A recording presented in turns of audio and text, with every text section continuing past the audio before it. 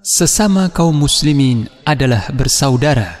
Mereka bersaudara dalam iman dan saling tolong-menolong dalam kebaikan dan ketakwaan.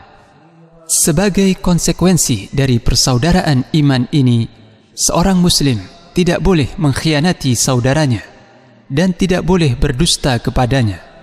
Mereka wajib saling bermuamalah dan berinteraksi di antara sesama mereka dengan kasih sayang dan saling mencintai, serta dengan kejujuran dan kebersihan hati.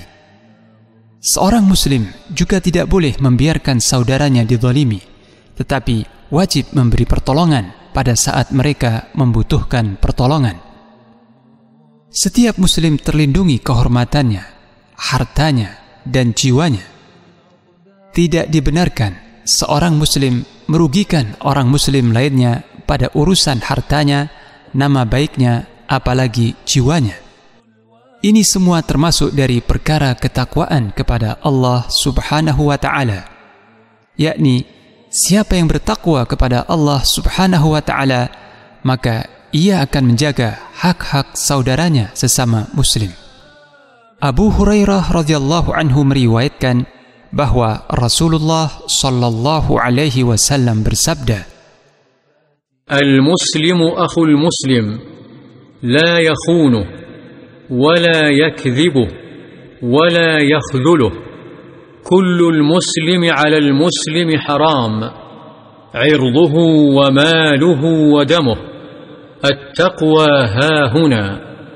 Bihasbi imri'in min asy-syarri an yahqira akhahu al-muslim." Seorang muslim adalah saudara bagi muslim yang lain. Janganlah ia berkhianat kepada saudaranya, dan jangan pula berdusta kepadanya, serta jangan membiarkannya tanpa pertolongan. Setiap muslim terhadap muslim lainnya haram kehormatannya, hartanya, dan darahnya.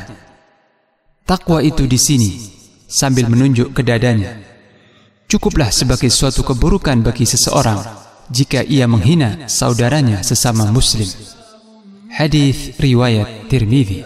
Oleh karena itu, hendaknya setiap kita memperhatikan hak-hak saudaranya sesama muslim, saling tolong-menolong dalam kebaikan, dan menjauhi hal-hal yang dapat merugikan saudara sesama muslim lainnya.